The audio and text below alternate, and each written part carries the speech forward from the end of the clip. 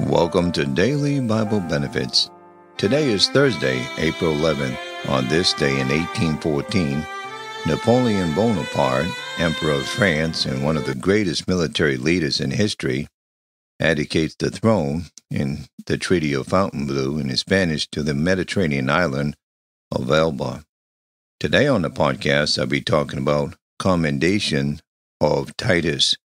2 Corinthians chapter 8, verses 16 through 24. But thanks be to God, which put the same earnest care into the hearts of Titus for you. For indeed he accepted the exhortation, but being more forward of his own accord he went unto you.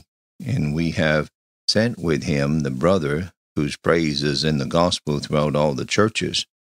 And not that only, but who was also chosen of the churches to travel with us with this grace, which is administered by us to the glory of the same Lord, in declaration of your ready mind, avoiding this, that no man should blame us in this abundance which is administered by us, providing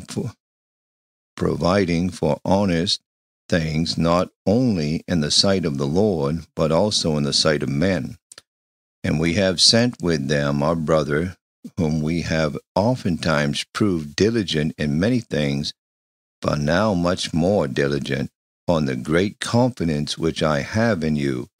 Whether any do inquire of Titus, he is my partner and fellow helper concerning you, or our brethren be inquired of, they are the messengers of the churches, and the glory of Christ.